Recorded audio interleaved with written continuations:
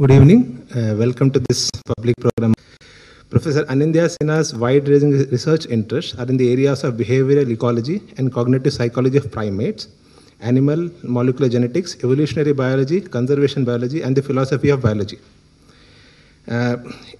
His most significant research contribution was in the discovery of a new species of primate, the Arunachal macaque, in northeastern India. Although principal contributions have been in understanding the structure and evolution of the primate mind. In addition to this, I think he is the best person at NIAS to chair this session because of his connection with films. He is the son of late director Tapas Sinha, the noted and famous Bengali director. So without much ado, can I request Professor Anindya Sinha to kindly chair the session and introduce the speaker. Thank you. Thank you, Chidambaran, for that introduction. And yes, I have often been mentioned by my illustrious father, though, of course, I'm not sure that's necessarily a good thing, because I think he personally was a little disappointed when I told him that I wanted to study monkeys all my life. But then, that's life. But anyway, it's a great pleasure and an honor to welcome Sri Baradwaj Rangan, who's our speaker today. Just a few words about him. I'm sure all of you have read him, but he's an Indian film critic, writer, and the deputy editor of The Hindu. He won the National Film Award for Best Film Critic in 2006.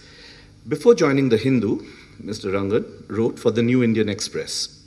He had no formal training in filmmaking or cinema writing, which means there's still hope for us. He is a chemical engineering graduate from the Birla Institute of Technology and Science, Pilani.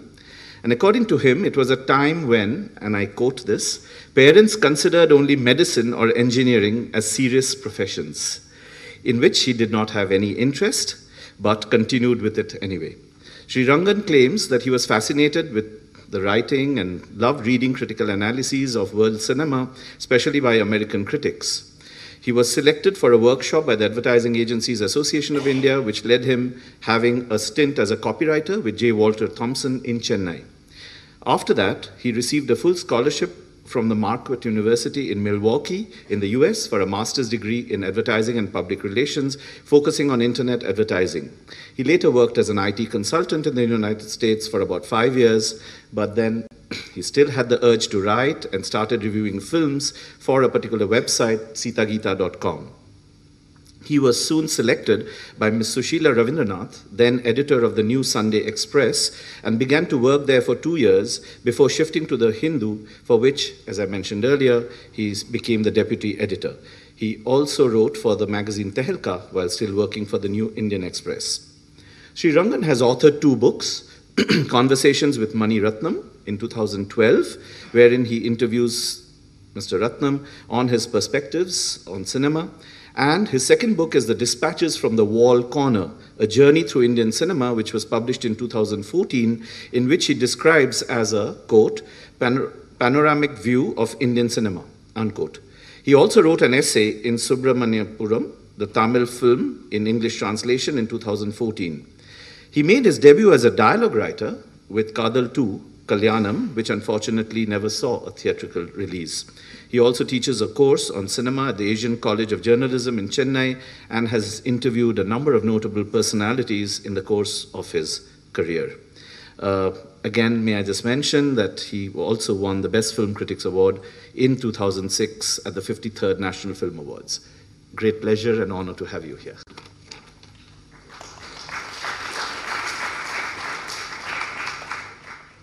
First of all, my apologies for the delay in the start of this presentation. The flight just took off late and the dog ate my homework, so all that happened. So really sorry about that. I hope you didn't have to wait for too long. Secondly, I was a little alarmed when I was told that had I not arrived on time, the gentleman who just spoke before me would have had to have conducted a session. And you might have had a very different kind of session with probably a much more interesting session on primate minds. So, and thirdly, I was really touched that to have such an exhaustive introduction. Usually when people introduce speakers, there's a very cursory kind of introduction round through, but this was really quite exhaustive, and I'm touched that you took the trouble to kind of put together something like this. Cinema and social change is one of those topics that gets my blood boiling because I just don't know if the two should even coexist in the same kind of, in the same phrase. But let's do one thing, if everyone's okay with it, or at least if some of you are okay with this. Instead of this just being a one-way talk, I thought maybe this being the last session of this week, maybe we could have an interactive session. Would that be okay with some of you? Would that be okay? Okay. So, one of the first things I wanted to talk about is the fact that, can everyone hear me? Yeah. It's the fact that cinema as an art form is just about 100 years old. Now, before this, you've had art, obviously. You've had, there's music has been around forever. There's been dance. There's been sculpture. There's been poetry. You've had writing of different kinds, and then most notably in the 17th, 18th, 19th centuries, the novel. You've had the novel. You've had drama. You've had plays. You've had theater. You've had painting, and then just before cinema, you started having photography. Now, why don't we have sessions that say photography and social change, or sculpture and social change, or painting or poetry and social change? It's almost always cinema that kind of gets clubbed in with this idea of social change. If you've noticed, has any one of you heard of any of the other arts allied with the phrase social change? Anyone has? There's one gentleman has heard something there. In the 19th century, there was lots of satire that was visual, and prior to photography, there was plenty of woodcuts and paintings that were very much current and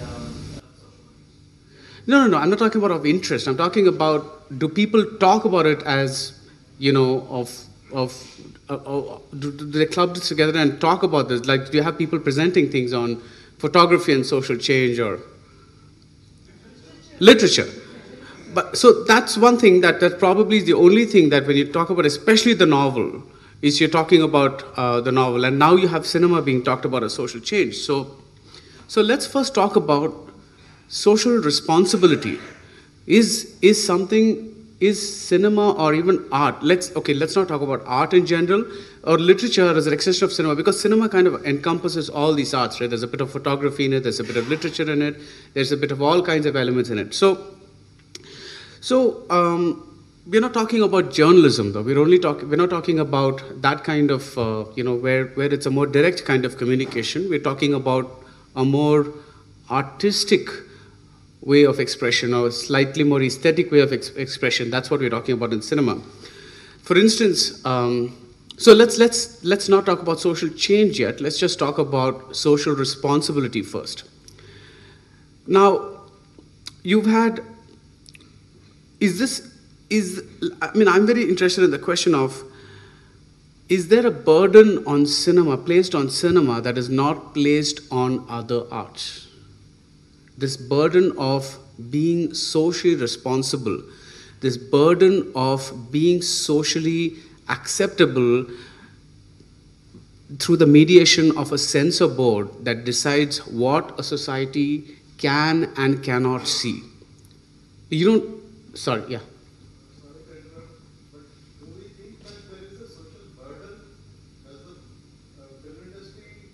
Not the industry. I'm talking about otherwise, because otherwise we wouldn't be talking about this session, right? So maybe the word burden may be too heavy a word. Let's say social responsibility is what I was going after. Because nothing of the sort is seen. Actually, they are going in their own way. Who's going in their own way? Yeah, but that's part of the thing, right? Yeah. The out.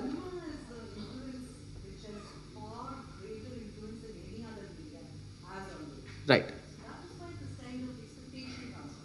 Yeah, so what I'm also going for is, I just wanted to first say, I was going to come to that. So I was going to say that isn't it up to the individual to decide, or rather, isn't it an individual's thing? Isn't it an individual thing of whether or not how somebody reacts to any kind of art, and not some kind of, a mass influence thing? But as someone said here, there are many reasons cinema is often comes in the forefront of this whole thing called social change. Why people keep talking about cinema and social change? Because one is it's a very pervasive medium. It's everywhere. Everyone has access to it. It's not like literature where only the educated people, have access to it. And it's not even like, and especially the kind of novels that you talk about are read by fewer people. So it's not like literature where it's not like poetry. It's not like any other art. It's probably the only other art form that has this kind of reach is music, in terms of being in terms of its ability of being broadcast to a large number of people at the same time. But again, we're talking about, so one is the pervasiveness of the medium. Everybody has access to it. Everyone from every class has access to it. You don't have to be particularly educated to go and watch a movie. You don't have to. Everyone, whether you're, you don't have. You can be rich, you're poor, or you could have gone to school. You've not gone to school. Everyone has access to films. The other thing is, it's very powerful. It's very immersive. Again, compared to literature, you can take a book and then you read 50 pages, you can keep the book, and then you can go out and you can come back and you can continue reading the book a little later, right? And that's how most of us read books. Very few of us read 600 pages all at one go. But with films, even if it's whether it's 2 or 2.5 or 3 hours, we have an immersive experience at one stretch. And I'm not talking about those of you, I'm not talking about watching it at home or on DVD or something. I'm like, for the sake of this talk, let's talk about the most ideal situation of watching a film in a cinema theater. So we are trapped, we are being projected images that are hugely impactful because of the size of the image, the scope of the image, the sound that comes at us, the light, everything that's been pre-decided to produce a certain emotional reaction in us. Again, most mainstream cinema is like that, right? It's calculated to produce some kind of response. It could be, sometimes it's an emotional response. If it's a slightly non-mainstream film, it could be an intellectual response or whatever it is. But the way the script has been structured, the way the performances have been directed, everything comes together to produce a very powerful impact in us. So the first point is it's very pervasive. The second point is very powerful. And when the other thing is that almost 90% of films today are, even if they're not realistic, they're set in real surroundings. So we don't have that kind of barrier stepping into the world of these films as, say, we would have in a mythological movie or in a historical movie, because when we see that setting, we immediately switch off and say, oh, this was another time, it doesn't apply to us. But when we see things happening to people like us, but on screen, immediately there's a bit of a blurring of the line. We feel that maybe this could be us. There's an extension of us. So there's a blurring of the lines, and this could be us. So there's another thing about that. Cinema just blurs into society that way because it is in a way a reflection of society, however stylized it is, however exaggerated it is. Did I see someone raising a hand there? No. So then the other thing is, I think you raised this point, because of the popularity of cinema, because of the pervasiveness of cinema, it is often an easy, for the lack of a better word, target. Because let's talk about banning, for instance, right? If you want to go and ban a book, not many people are going to hear about it, not many people are going to get affected about it, not many people are going to report it. Or even if you look at the way the newspapers and other media functions today, if a poem is banned, it would be on page 8 or something like that. But if a film is banned, especially if it's a film with a big star, it becomes front page news. So, the people behind the man who are in this to get some kind of visibility for themselves, they prefer to target cinema rather than other mediums, because it is a very popular medium, and it is a very people are interested in what keeps happening. And it's not just here; it's the world over. The other thing is compression. Again, the literature example is best. If you talk about the great social novels of upheaval, like say Les Miserables, or if you talk about the Brothers Karamazov or something, you have great and deep themes developed over, let's say, 1,000 pages. So it's a big fat book that talks about big fat topics, right? But all this is woven into a narrative that seemingly is about people with themes running in the undercurrent. And there are novels that do this more didactically, of course, but I'm talking about the general novel, right? Whereas in a movie, there's a huge amount of stuff is compressed. So there's a pressure to, within 2 hours, to hit all the main points of what's happening. So sometimes the main points become the most socially relevant points. So that kind of makes you say that this movie is not about this family, but this movie is about this problem. That Tare Zameen Par is not the story of a boy and his mother and whatever it is, but it is about dyslexia. Because the minute that you look at, because it's a highly compressed version of it, you don't have much time to kind of wait for 100 pages before you kind of jump into the whole thing. So and the way films are promoted, advertised, everything becomes everything. That's another reason. And the other thing is tradition. Because Indian films started off as, does anybody know what were the earliest Indian films?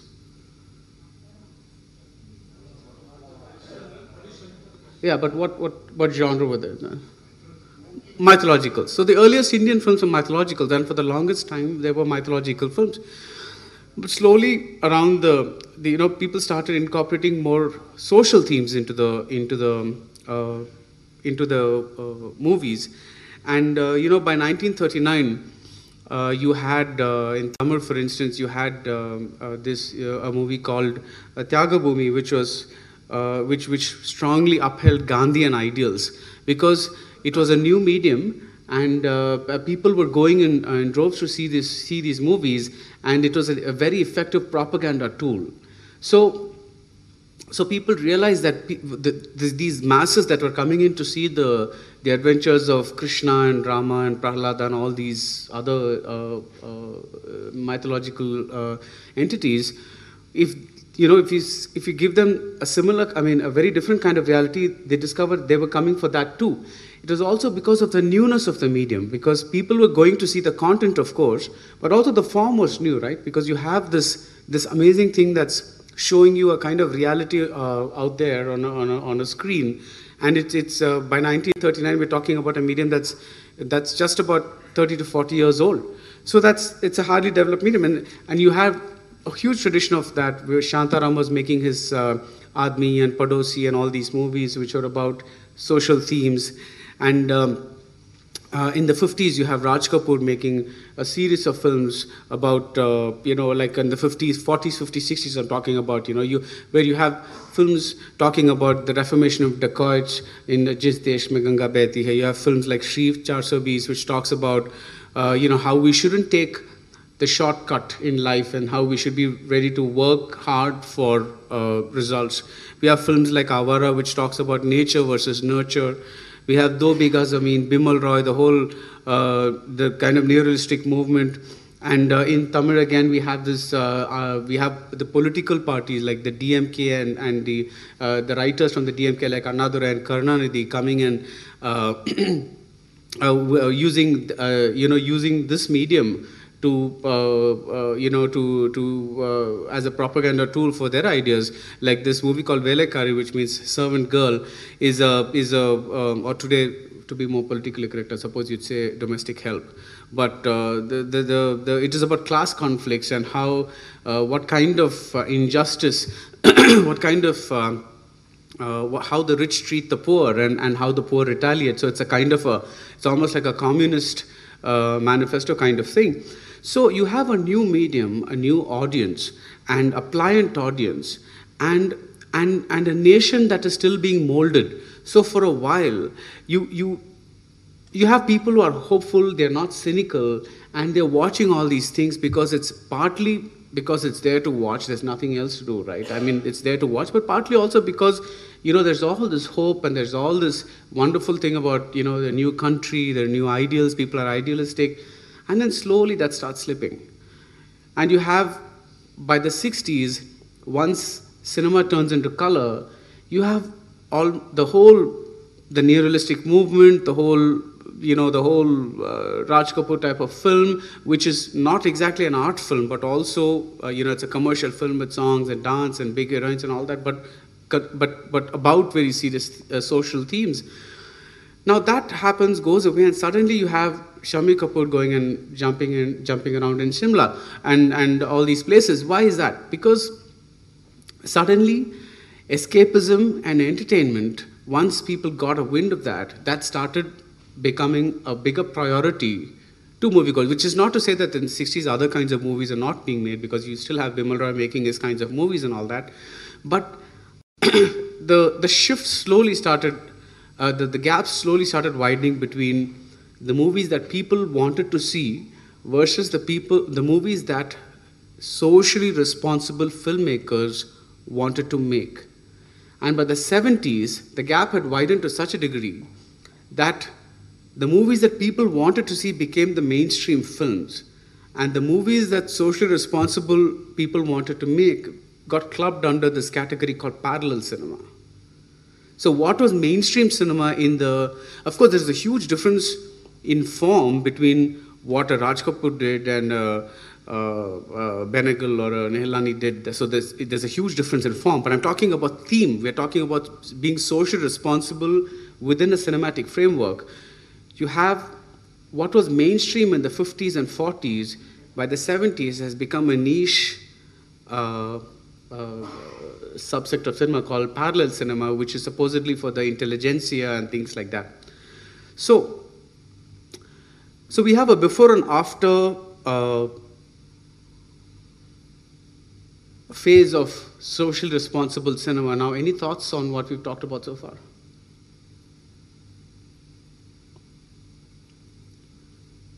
Sorry?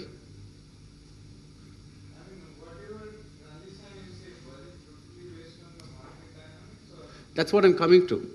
So that's part of it. It is part of market dynamics, because I was going to come to this later, but since you raised this point, so apart from this, the cynicism it's in all of us today, right? It's there. What do you think reduced the number of films like those films? What do you think reduced the number of socially responsible films that concerned themselves with changing society, and versus films that were just entertaining for other purposes? I'm not saying that those are not important. I'm just saying that can anyone say, give a... Sorry? One at a time, please. Sorry? Okay. That might be the expectation from the audience. Okay. The audience wants entertainment. Okay. But what makes you think an entertaining film cannot be artistic? It can be, but then the divide became so wide that one was almost mutually exclusive to the other. It could have been meant, but it didn't. Okay. A different view on that. Okay. The cinema is, after all, the reflection of society. Okay. In society, we want a shortcut. We want to be... So what if we say all those ahimsa and good thing and all that, people just reject it. This is only, they want, if somebody beats me, I have to beat him. So these are the kind that took root. And that later on, when the pole violence, the this, that and all that, these are going on. I mean, cinema cannot remain away from that. So they wanted to show that. People did not want to see this. See, If somebody wants to become Sajjan, let him be Sajjan. But like that. Yeah, so that is part of what I was saying is that, you know, earlier on people were, I mean, I'm not suggesting they were saints, but there was more goodness in people. I guess there was more hope in people. There was more of a tolerance in people. We were still talking about Gandhi's influence being prevalent throughout the country. Whereas slowly, as after independence, 10 years happened, 20 years happened, by the 70s, we were suddenly looking at a very different kind of social scenario. And all the hope from then had kind of curdled into a different kind of emotion. And, you know, the films reflected that. Somebody... Yeah. You see, when you're saying that these films initially were on a social cause. Not all of them, but yes. Many of them. Yeah. And the public was going and watching them. I was surprised that the state, which was running enterprise, public sector undertakings, why did the state not venture into filmmaking and sell the ideas of nationalism or unity or things like that, which the public could buy? And then the state would have realized in the 70s that now the public wants to see different things which we are not, that's not our charter. I mean, I didn't see the state involving themselves in films. Right. Other than small documentaries here and there. Right. So the thing is, except for a few countries like Russia, which had a very committed state-sponsored film movement, throughout the world, filmmaking has remained a private enterprise. This is, I don't know, maybe because they just thought of it as art, and therefore, you know, art is left to the artist. I think that's one of the things, because like you said, it could be in Russia, it was a very, very effective propaganda tool. And in Nazi Germany again, the Weimar Germany, again, films were used as a very, very effective propaganda tool to propagate what the state wanted to think. So that was not there in many, many other countries. So I think but what happened later on was a state-sponsored agency called the NFDC, the National Film Development Corporation, came up a little later. And most of us who've been to the theaters in the 70s or the 80s have suffered through some of the documentaries about, you know, well-intentioned but very, very poorly made, you know, those 5-minute documentaries that were shown before the Films Division documentaries. But there are amazing documentaries that were made by the same Films Division of greater length and by very, very good filmmakers that unfortunately nobody, mainly because people didn't have access to them, and also because these short, clumsily put together films turned people off the very word documentary, you know.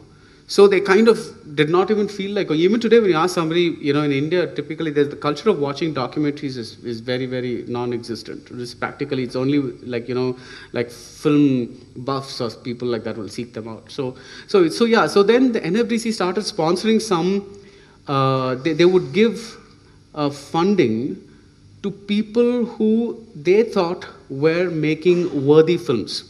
So the filmmaker would submit a proposal, and, you know, typically films about farmers and the feudal type, like Ankur, for instance, you know, it's about feudalism in a village and all these kinds of films, though that was a private film. What I'm trying to say is those kinds of films gradually started coming out of NFDC, though that also became a problem because, again, this is something that I was going to get to later, that after a point, the NFDC became associated with only a certain kind of film. And that's what happened with the state-sponsored thing. So, Just one point. yeah. Is the divide between parallel cinema and entertaining movies slowly sort of mixing up now, and there's no such clear divide? That is one question. And the other is, what makes music such an integral part of cinema, be it parallel movies or entertainment, in Indian cinema vis-a-vis anywhere across the world? So can we come back to these two questions at the end, because they're slightly, I mean, will you ask me these questions at the end? So that, yeah. You had something to... There is a reason why there is a shift. I mean, not one reason, some few reasons are there. In 60s, the government policies are not reaching up to the poor. That is through cinema, the morals or whatever that mean exploitation by the rich, rich to the poor, that used to attract the attention of the audience. In 70s, the governance could able to manage all those social evils, that whatever you say, social responsibilities. So that's how government has completed the duty of cinemas to some extent. That is one reason. Second reason is... I didn't get that. Government has? Government policies. See, exploitation has been reduced or eliminated. In the 70s? Yeah, in 60s and 70s, the policies were so that like so many rules were introduced into the parliament that child labor, you call it, child marriage. Oh, like that. Okay. Yeah, so many, policies were going to the, roots. So that's why the awareness has gone up. And cinema need not do that work because already government has done to some extent. That is first reason. Second reason is human, emotion. That's what you said. With one documentary, or you call it, only it carries one emotion only. And recently it was asked, why can't you make a film on traffic sense? You see, now in India, traffic sense is very, very poor. But it was asked to the producers, why can't you make movie on traffic sense? He said, I cannot continue more than 10 to 15 minutes. Yeah. I cannot stretch more than 10 to 15 minutes. 2.5 hours I cannot make on that issue. I have to mix so many morals that becomes a kitcheni. So people don't accept it. So that's how now the new movies are becoming entertaining in nature because morality already everybody knows, still they violate. So through movies it is difficult to continue for 2 hours. That is the reason why there is a shift in movie making. I think what you're saying is, I think I disagree slightly with one aspect because the fact that there are policies or rules in place does not mean that there is an awareness of those policies or rules. So, for instance, like you said, child labor, right? There are rules in place, but even today you find so many. So the point is whether cinema has a social responsibility to tell stories in this medium that will raise some kind of awareness and cause some kind of change. I think that's what we're trying to discuss here, right? Isn't that what we're trying to do here? So the fact that yes, the government keeps putting all this we get the news about all these things, new acts and new this and new that, but whether because for that matter, we're still talking about Dalit issues today, despite the fact of so many acts being put into place, right? So and this year we had like 2 films, not this year, we had a Hindi film called Chauranga, which came out just maybe a week or 2 ago, which was about exactly this, about the Dalit youth who's who finds that who's oppressed in his village and what happens to him. So this is very yeah. My view is that in 60s and early 70s, the initial euphoria of independence died away. Right. And a kind of anger, because what people had expected will happen in 2 decades after independence did not materialize. Right. It's only in 1974 that first time we stopped importing something as basic as food grains.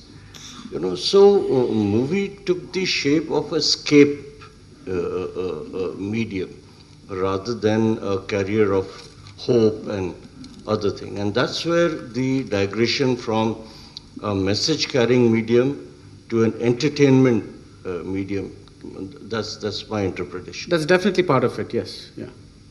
To what has been spoken now, we were living in the euphoria of getting independence. We are very happy about it. And slowly and suddenly, it started fading, wherein we started losing our idols also. We were in search of idols. Awareness was increasing. What he has said, we were looking to vent it out, or we were looking or trying to identify somebody coming out with similar kind of problems.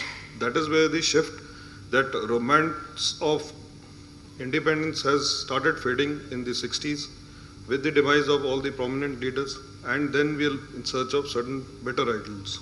Right, that's also part of the thing. So where I was going with this is, there was, first of all, after a point, we're talking about the logistics of cinema. So we're talking about the lack of avenues to display, to show these films. So in the 70s and even till the early 80s, you still had the odd theater showing your parallel film, which is about a socially relevant theme, which could, cause some kind of social change or something like that. But after that, these avenues vanished. And until the multiplexes started coming, that kind of film, it became impossible for a distributor or a filmmaker to kind of get that kind of film across. That's why you found, after a point, a lot of these films would come directly to TV as a telefilm. All these major filmmakers started making television films because they found that it was impossible to make these films viable as commercial films. Now, why these avenues dried up? Because I think a film with a social message, everybody cannot appreciate it because you watch a movie and then comes with a burden on your head. On the other hand, entertainment movies, it's very light. They can be appreciated by masses. So that was and anyway, market drives. So that was the main reason for this shift. Definitely, that's definitely there. So one of the reasons for the vanishing of the avenues is the advent of home viewing options. So once you have your people saying that, why should I go to the theater and watch a movie when I can wait for a bit and watch it at home? The filmmakers for whom the theatrical revenue is the major source of income for them, they start making movies that will attract the maximum number of people. So if you go and watch a socially relevant film, they will make a socially relevant film because it's not that they don't want to make it. There are many people who want to make these films, but they also have to be commercially viable. So unless those films find an audience, they are not going to make movies for people who are going to sit at home and watch it on DVD or download it on thing or wait for 3 months and watch it on YouTube. They're going to make movies for people who go to the theaters and feed that whole system of films and popcorn and soda and all these kinds of things, because that entire ecosystem is fed by cinema. So if the films that feed that system are the films that get made, it's as simple as that. So why can't we have films which need not have a very strong social message, but still can avoid all these regressive tendencies we see in all? that's again a different thing, right? I mean, we will come back to that question because I'm talking only about why the social change of films. It's not,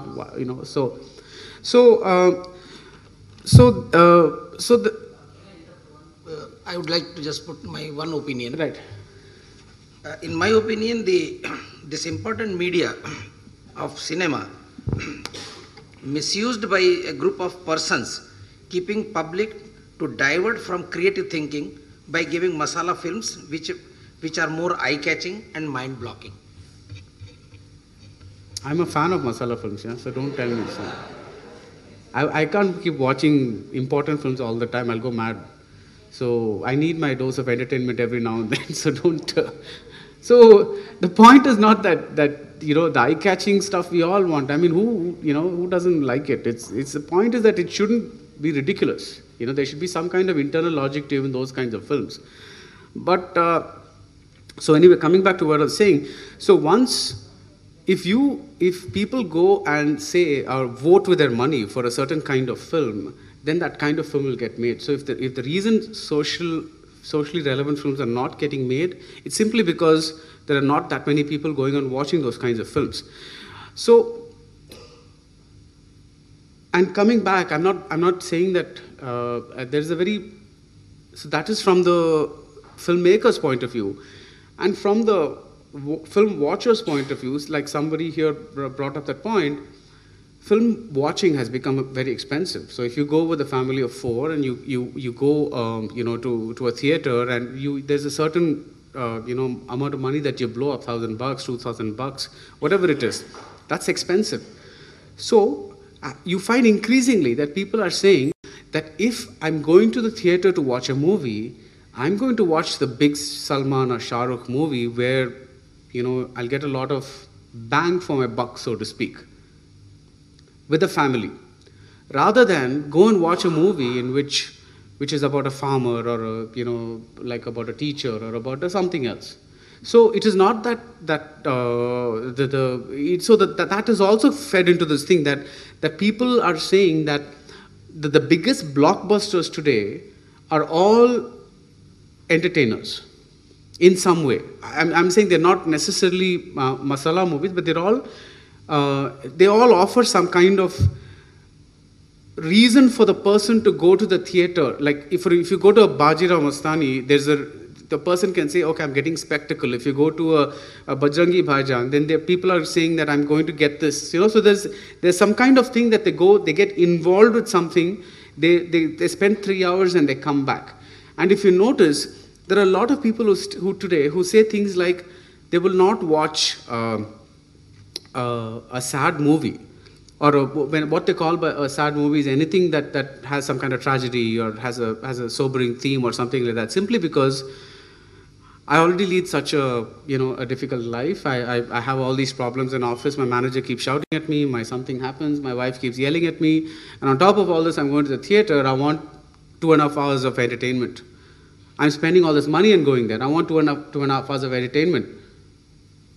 If you want social change, you keep it to yourself. So that's another reason. So the movies aren't just what the filmmakers want to give us. It's also what we choose or we ask them to do by buying tickets for certain kinds of films. If we don't buy tickets for certain kinds of films, they're not going to make those movies. So that's also part of the whole equation, which sometimes we forget. That if everyone wanted a certain kind of film, they would go watch those films, and filmmakers would make those kinds of films because they know that there is an audience for that kind of film. And the other reason is also the NRI factor that came up in the 90s that encouraged a certain kind of,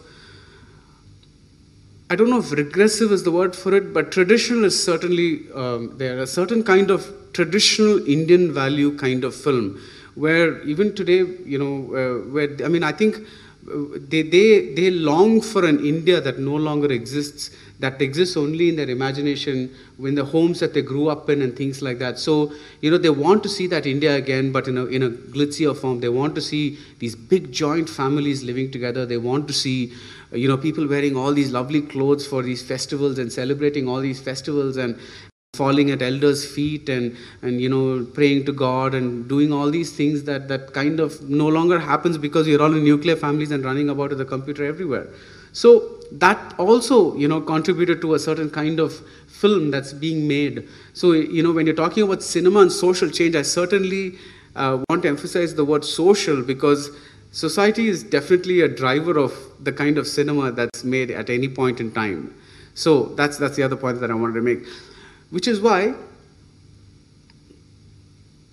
you have this, what used to be relatively, in the parallel cinema time, what used to be a starker form of storytelling, a more honest, if you want, or pure, if you want, kind of storytelling around these issues, has today been co-opted in a more glitzy, mainstream format.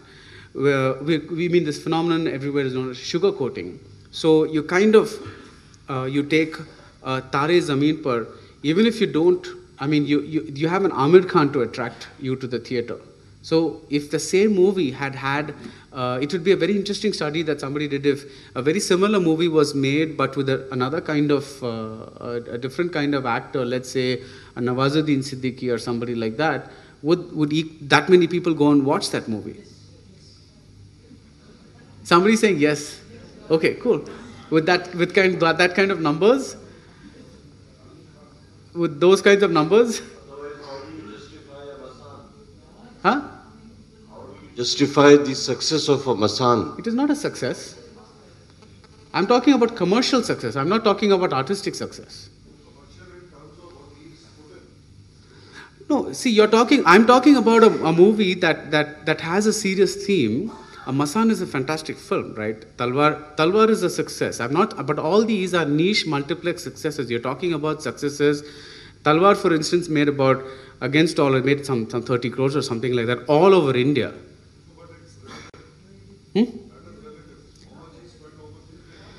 No, but that you're also talking about reach, right? If you're talking about social change, you don't want just like a handful of people in places where the tickets cost 300, 500 bucks to come and see the movie and give you that kind of return. You want your single screens to watch that movie, right? That's that where the ticket cost is 50 bucks and 100 bucks, and if those numbers come to you, then there's some kind of. I'm not saying that Masan is not a success or that Talwar is not a success. I'm just talking about the scale of the success for a film with this kind of theme. So you have more glitzy packaging where people kind of take they come in to see a sugar-coated bitter pill, but they kind of chew on the sugar and pretty much ignore the pill. And one of the reasons for this is that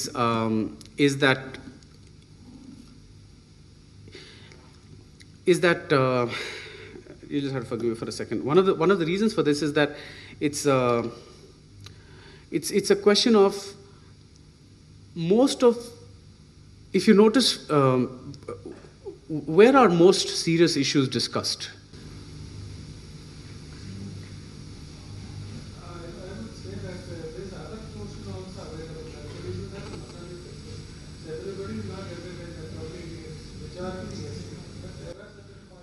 That is what I'm saying. I'm not denying that there is an audience for Masan at all. The very fact that a film like Masan can get a theatrical release today, even in about let's say 10 cities across India, is an amazing thing. It's not. I'm not discounting that at all. I'm talking about a certain scale, but you cannot.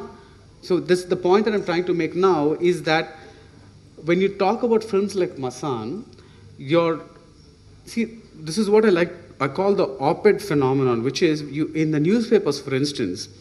You have op-ed writers, the center page, the edit page, the op-ed page, where you have long articles about and opinions about serious issues. The people who read these issues are 90% of them people who have already bought into these issues, who are already convinced about the importance of these issues, who are already, you will find very few who read them in order to change what they think about an issue. So what I'm trying to say is this whole question of preaching to the converted. So when a movie like Chauranga comes out or a movie like Masan comes out, it is seen mostly by people who already know that these things are bad. So they're looking at it from a cinematic perspective, and they no doubt are looking at it as a social thing. But when you're talking about social change, that is not going to come from the band of viewers that sees Masan or a Talwar, because they've already subscribed to the whatever the movie is selling. Social change can happen only if the people in the villages where all these practices are prevalent or whichever issue you're talking about, when those people see the movies and are going to be influenced. Again, does the movie have the power to cause that kind of thing? That's a different kind of study. But I'm talking about the nature of the distribution itself right now. So unless we can establish a way that the people who really need to see this movie are going to watch that movie, as opposed to the people who've already bought into whatever this movie is saying, we really don't know about this whole cinema social change thing. Yeah, sure. Sorry. You see, I feel whether there is a need for that was Stephen box or lunch box, we all went and saw it because of the flavor. It gave us a new idea. Right. But did it cause a social change in my mentality? Yeah. So that I changed my family's rules and regulations. Yeah. My society may not. That's exactly what I said. See, it's like they coat a bitter pill with sugar. The sugar is the mainstream packaging, the star, the whatever it is, right? Now, a lot of us take the sugar away. We like the sugar, but we don't really come away thinking about it. Like a lot of people will say, oh yes, that was a powerful movie. But powerful in what way? What they mean is it's powerful in a cinematic way. But is it powerful in a way that changes the very way you think about things? Has it rattled your core, and does it make you change things? That's what I'm talking about. Change for good is no way possible now. We are far different from that place. So that is only seen as an entertainment medium, and people are definitely not going to buy that.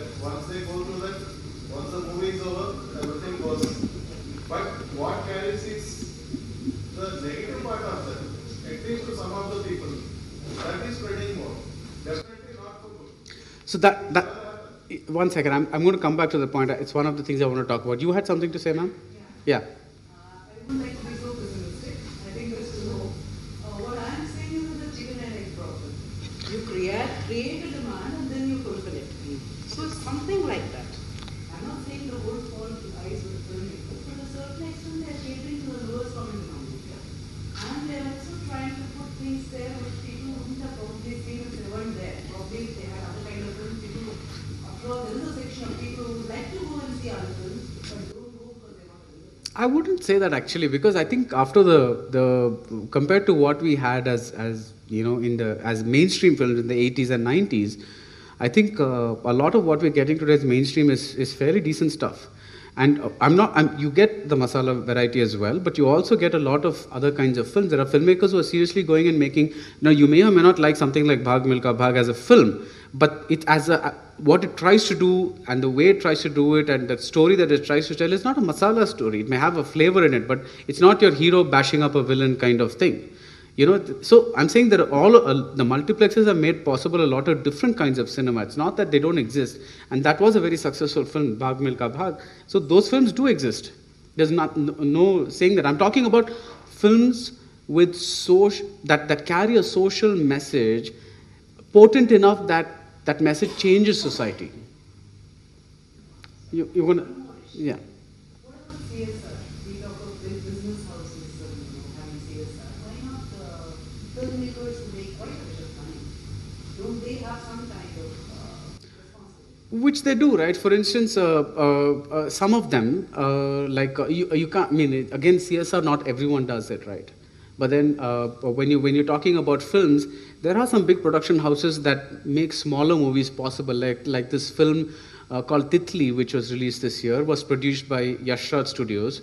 I don't know if it was produced by them or distributed by them, but one of the things happened. But they were involved with it in a major way, which is why it got a fairly decent. It didn't do well, but it was it at least reached theaters and it was there for people to see if they wanted to. So there's definitely, I mean, I don't know if they'd see it as CSR, but yes, promoting that kind of art, but it cannot be done at the same kind of scale as the other kind of film for purely economic reasons. So. Changes happen, society, styles, what are the heroes, with lot of things is affecting generations also. So if you say socially it's affecting just definitely similar impacts. Yeah, so that comes, I'm coming back to the point that somebody made here saying that, yeah. You rightly said that the market dynamics and the customer's demand is what deciding the type of film. But my feeling is that after we gained independence and maybe some 10-15 years, the middle class society of India has lost the big mission or vision of India. And the idealism which was there till 1960s or 70s, maybe up to Nehru, is lost. That's what I was saying. And the middle class, and unfortunately, we are taught not to excel really in all fields. We are taught to be happy with what we have, That's a typical of our Hindu religion. I would rather put it to be happy with what we have. Unlike in Western civilization, where excellence has been, in all strides of life, excellence has been put forward a major area of idealism. And that's the major motivation behind. So in this theory, essentially, the middle class and the upper class have lost the touch of how to bring in the next vision of India. They have lost, and the underprivileged and those who do not have, they are still just, has not reached to the literacy level, and they are living with very shortcut entertainment. Right. That's where we are today.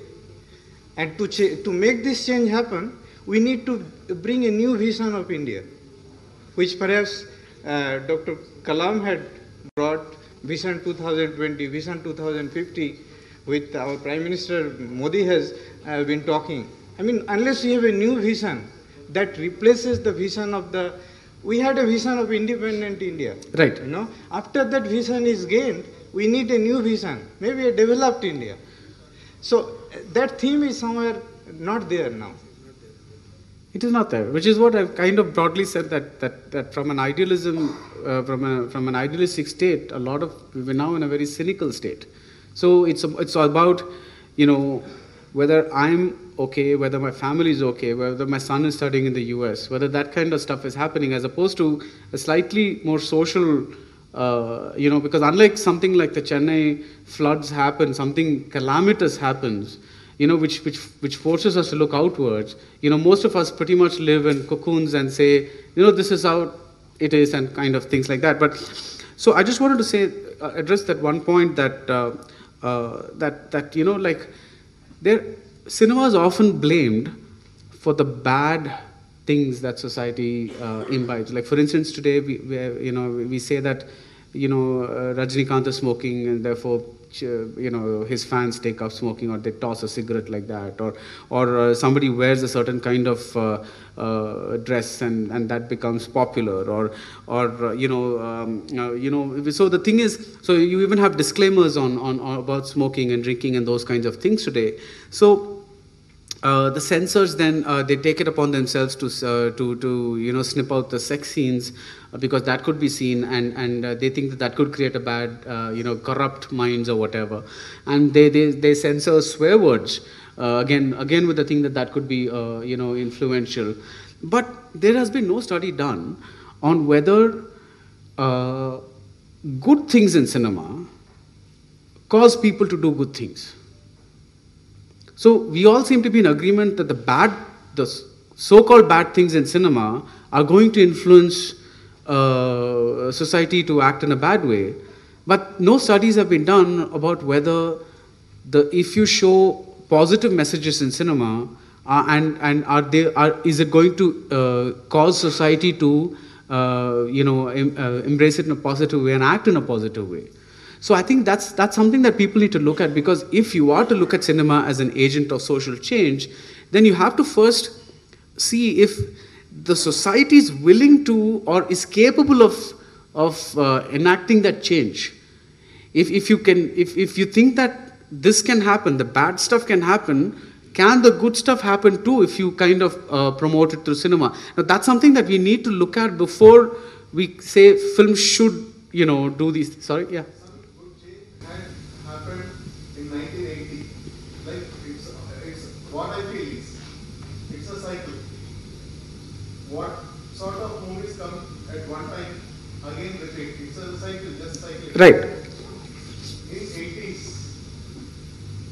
before 80s, we were shifting towards this all disco and all the things. That was the time when Shankarabharanam and other movies came, Sagar Sangam. And a study was made, it clearly showed that people were interested in dance, and all people started sending children to dance. Okay. For getting trained in the what we call classical dance forms.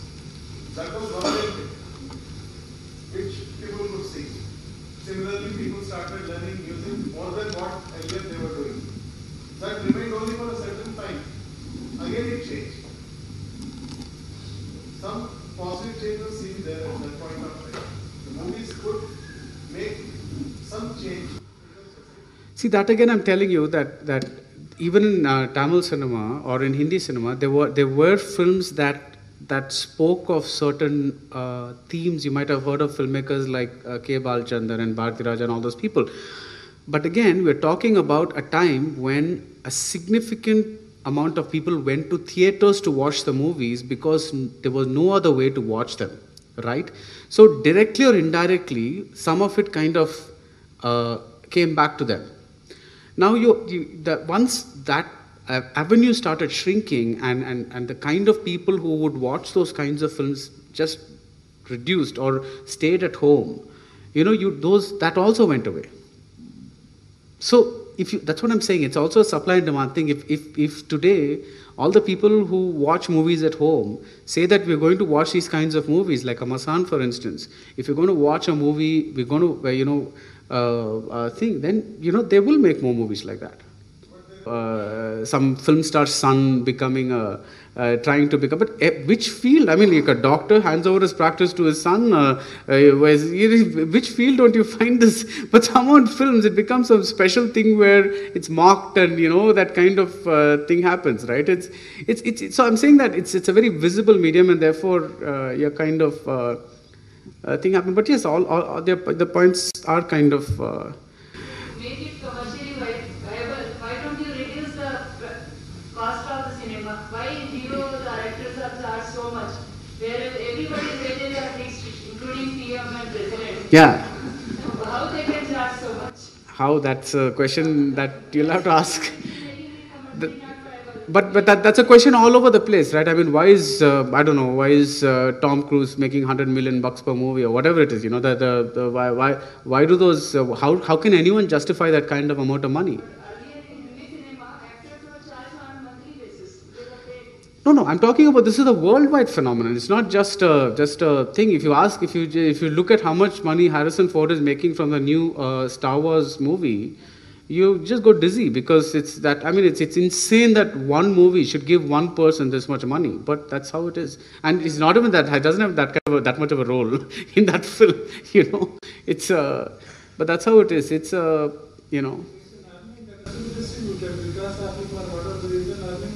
Yeah. I think this movie, cinema particularly, is like a double-edged sword. It has its good, it has its bad. We take the good and change positively, we take the bad, many people change negatively. And like we said in the earlier discussions, you will get leaders as good as you are. So you will get movies as good as the audiences or as bad as the audiences. I mean, in the US, they don't make movies for social causes, they make movies for, they may have EP, you may have Star Wars on a theme. And yet they become a super success story. So we should also maybe get into a theme that you make a good movie. It may not concern a social cause, but it is an appealing theme, and people will go and watch it and come back. But again, the thing is also that there are movies in other countries that talk about issues. The thing is, the great advantage that other countries have that we don't have is that their mainstream movie is not direct. The mainstream language is not defined by. It's a fairly clean thing. It's not defined by things like songs and other kinds of things. So everyone watches a certain kind of movie. So a film like Masan, for instance, which we consider as a certain kind of art film, would in an American market or a European market play like a normal film. I'm not talking all over America, but in certain pockets. And Europe, definitely in most of Europe, it would play like the average German film or your average Italian film or something like that. There's nothing that's so intimidating about it that people won't come and see. So it's also a cinema watching culture of what, like for instance, if I took my mother to watch Masan, for instance, she might end up very bored. Because she's been brought up with a certain kind of filmmaking culture, that with a kind of spoon-feeding culture that kind of encourages a certain kind of thing. So it's also that, right? The kind of culture, the kind of language of cinema that is, we have a mainstream cinema culture that for better or worse is completely different from every other kind of culture. So certain stories fit better in that than other kinds of stories. So, sure. Yeah. Do you want to? Because I think we may need to wrap up. Okay. Yeah. So just a couple of points. One point is, while we've been talking do you want to of, come in? No, I'm fine. Okay. Would you like to come and sit? You can do it from here as well. Okay. If you'd like. So one point I wanted to make was that of regional cinema versus the mainstream Hindi cinema. So I think this discussion did come up of cultural sensitivities, right. But I do think that there may be pockets, and when I say pockets, I mean regional cinema, where perhaps one can look at this entire phenomenon slightly differently. And I'll give an example from Bengali film industry because I sort of know that a little better. So if today you ask an average man in the street, who are the good Bengali film directors, they will, I can assure you, they will name people who have not necessarily made commercially successful films, but who've made films that have appealed to them. And if you want to bring this divide, many of them are from the parallel cinema. So I think, while I agree that, I mean, it's impossible to cover this entire area, but I think we should be aware of certain amounts of cultural sensitivities that may take filmmaking in that culture or in that language in certain directions, which may be different from what we see in the Bombay Hindi mainstream cinema. That's definitely true. But again, if you're talking about people like Ray, for instance, the fact is that Ray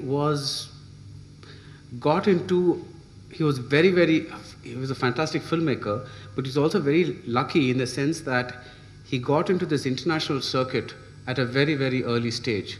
So he came with these laurels that kind of made him a curiosity, at least in the initial, when the most crucial stage of when somebody needs a push, right? Once you're established, that's fine. A Ray movie becomes an event, but you're talking about your first few films.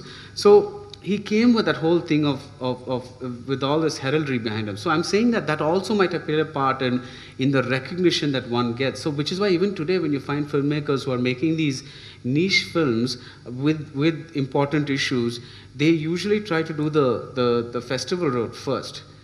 They go there, they get, they play in these festivals, they get that kind of recognition, and then they come here and show the films with that backing. So people have that extra added incentive to go watch the film. But again, what I'm saying is that the people who go watch these films are mostly people who are converts to the cause. When you're talking social change, you want people who need to be changed. I mean, I don't want to put myself on a moral pedestal and say I don't need to be changed, but what I'm saying is, if you're talking about a movie with a feudal theme and that talks about the horrors of the feudal system, you need people who are victims of that system or perpetrators of that system to watch that film, and most of them are not in the cities. Most of them are the villages, where these films today, which are never screened because there are no multiplexes in those places. So you're talking about films that talk about issues which are being made, but are being shown to people who are not going to change anything because they already believe that that's wrong. That's where I was coming from. Yeah. The other point I wanted to make was, and again I'll draw on my personal experience. If you ask my father when he was making films, do you make art films or do you make commercial films? He said there are good films and there are bad films.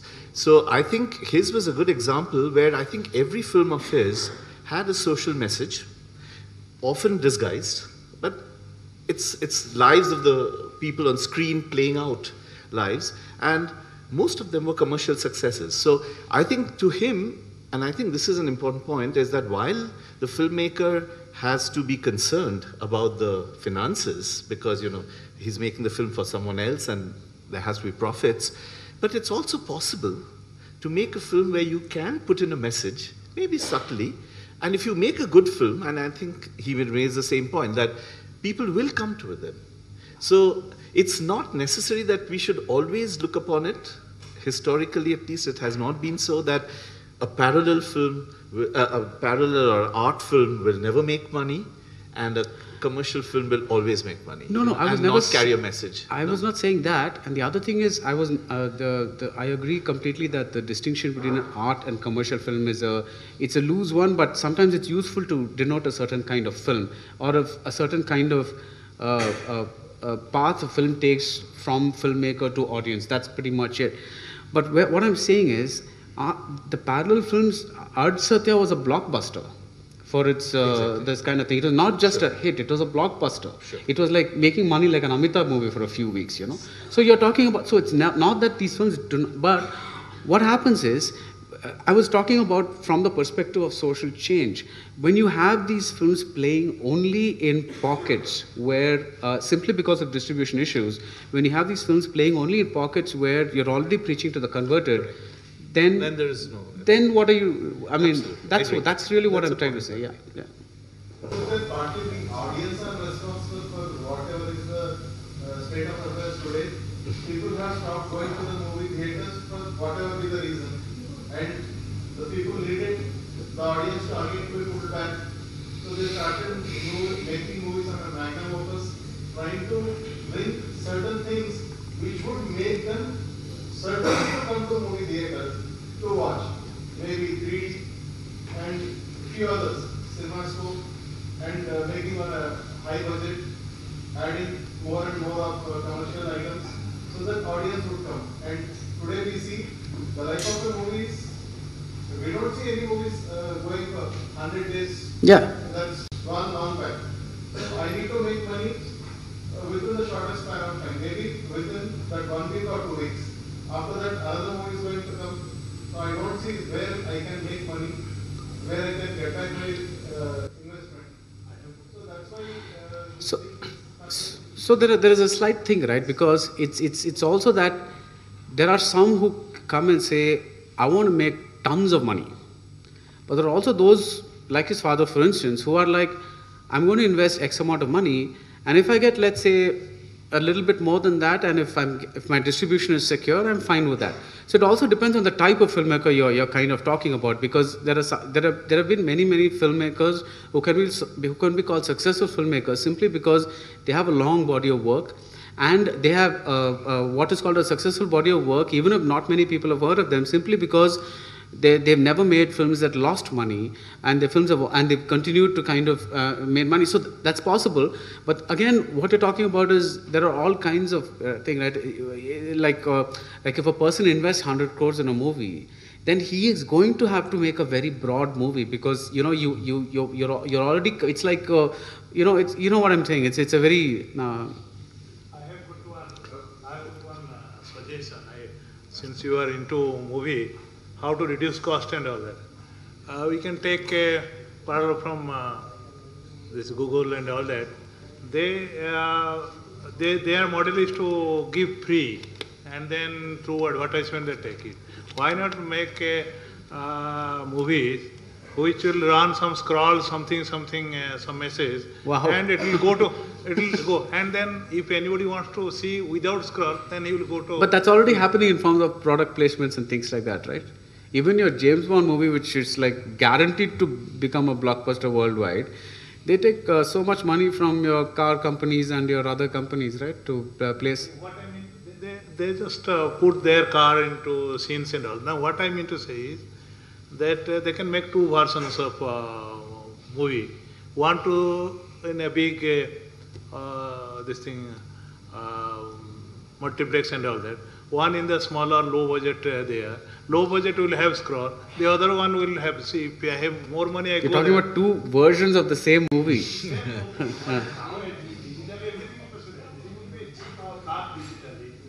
And all that, everything is now with the fiber and all that. So you have the same movie paying $1,000 here. Same movie can be seen by paying $200. 1 minute. Yes, your two questions. I was I'm going. sorry, we'll just come back to you. No, yours. Miss Sanya? Yeah. Okay. I Yeah. almost forgot my questions, Yeah. but the first one was... One was about music, I think. Yes, one was because about... the only reason I said that is because it didn't seem relevant to what you were discussing, so I just thought we'd talk about it. that is why I posed it as a question that you could take later. Yeah. It was about why music is so intrinsic to Indian cinema when you compare it with other cinema, world cinema, or even other countries, even in parallel versus the mainstream entertaining movies. That was one. And the second one, I think that it got answered.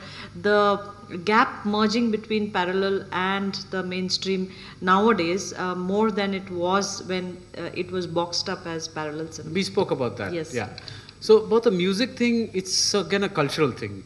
It's any mainstream cinema around the world is driven a lot by music, and they tend to think that if it's a sad scene, we need some sad music. If it's a happy scene, we need some happy music.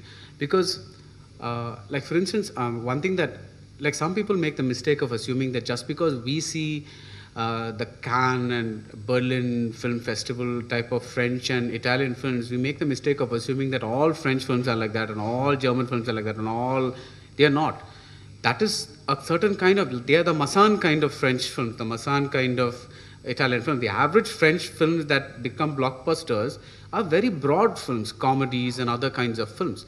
So if you look at those films, they're also driven very strongly by music cues and other kind of cues, which kind of hit the audience on the head and say, this is what it is. So it's a mainstream filmmaking device or tactic. That's all there is to it. So that's. I think we have time for just a couple of quick questions, please. So you're talking about social change, movie and social change. Talking about Bollywood cinema, it is understood that at certain level, certain time, it was dominated by the underworld industry. By the underworld. Maybe for finance and something, which portrayed the law-making agencies, especially customs, police, in a very bad way. It did cause a social change. So, has any what is your suggestion? What is your view about this? Well, I don't know if that's a change so much as a perception, right? See, I would say one change that has happened in films over the years, in mainstream films especially, is that we have begun to see more independent women who are not just, there to dance with the hero. Those women, those heroines are still there, but we find, heroines, like it is possible today to make, after the Nutan films of the 60s, for instance, for a very, very long time, you rarely found a heroine-centric movie. But today, you're finding the odd, I'm not saying that they're everywhere, but you're still finding the odd kahani coming up, you're still finding a Mardani coming up, you're still finding a dirty picture or whatever it is. So, those kinds of things show something, because I'm not saying that people are coming to see, oh, it's a heroine-centric film, I should go watch it. No, they're still going to watch what they think is going to be an entertaining film or something like that. But it's become possible to kind of market a film like that. So I think that those things are also changes that have happened over the years. And again, if filmmakers did not take these risks, those changes would not have happened. So those are also changes. No, that's that much alarming. That mainstream cinema is not deviated that much. I can say, Shankar, Maniratnam, Rajamouli. You can see some statistical analysis. All blockbusters movie carry theme. In some theme message will be there definitely. In the 2.5 hours, if you see that 120 plus 31, if you remove some 15 to 20 minutes, the remaining will be the main center point for its success. Now, if you see, because generally I will regularly see the review of Hindu, I can say Hindu review with 99% confidence you can go for movie. Oh God. That is because generally, this is what, because I am a regular reader of Hindu, I am talking about any movie just before making a decision. Of course, I have Times of India and other things you read, but with 99% or 95% maybe various, you can go confidently to that movie. But don't expect miracles from the movie, because already many messages are known to the people. So only if you remove that 15 minutes, that 5 minutes item song, 10 minutes fighting, if you remove, the rest of the movie decides the success. You see, so that message will be there. That message is people are taking the message. It is not that people are not taking. Suppose take Shankar's Robo movie. How much impact it has made. Highly technical content is there in that movie. He taught us how to dismantle an item. You cannot throw, like the technical contents are there. And similarly, Maniratnam movie, Bombay, you can see Bombay. So it is not that we have deviated from the mainstream. Still, movies are doing its purpose in social responsibility. No, I'm saying that there is a difference between a movie being social responsible and that translating a viewer going and seeing it as a movie versus a viewer going and seeing it as something and getting impacted by it and following it in his life. So I'm talking about, see, the topic is social change. It is happening. It is happening because you see, corruption has reduced after Shankar movie, seeing that Bharati Yudu. Oh wow! There are movies. Okay. Yeah, you see, we cannot expect overnight results. You see, we cannot expect overnight results. Slowly, the positive message takes longer time. Negative may spread faster. But similarly. So one small last question, sir. Any chances of reaching Oscars for Indian cinema? Who is this? Oh, I have no idea. This is. So one question about your profession. I'm very curious about the film critic profession because it's I think a handful of you, And how is it that the money flows in this profession, and how do you get acclaim? It's like a doctor. And how money flows? I mean, like, what is this? I wish money flowed. We are journalists like anybody else. Yeah? So it's like, just like there are people in the political beat, there are people on the sports beat, there are people on the business beat. We are on the film beat. So it's it's not the money aspect comes from your news. You're paid employee of the paper, and so that's where your money comes from. So I get paid. Yes, I hope so. I'd just like to ask you one little question. You've seen the audience. You've got a pulse of what the Indian audience is like, urban and rural and semi-urban. You've got an idea of what technology we have in the film industry, what we can make. Do you think we can make a movie like E.T. or Interstellar or Star Wars or Born Free in India with Indian characters, which has no theme based on any social cause, but a very entertaining 3 hours for an average family or a group of people? But that's, we are capable of making that kind of movie. We have made films. No, I'm not talking about like Robo and those type of things. They may be very regional and very people hero worship that actor, so they're ready to see him in any domain. Right. But pan India. No, like I would say, even a film like Bahubali, for instance, is a fictional myth superhero kind of film. So what the US is making as Iron Man and whatever it is, this is a very localized version of that same kind of myth. So I don't see see one thing that if you analyze the mainstream industries and many thing, and you talk about a narrative, the way they tell the stories may be different. Like some we'll have songs, they won't have songs, things like that. But to a large extent, if you look at the hero's journey, things like how this character comes in and things like that, those you will find a lot of parallels in many industries. It's not like some very special thing that. Right. I think we must bring this to a close, and clearly, I think the first 2 points that you made, that it is a medium, cinema is a medium which reaches out to everyone, and that was very clear from the kind of discussions and the involvement that all of us felt in your talk.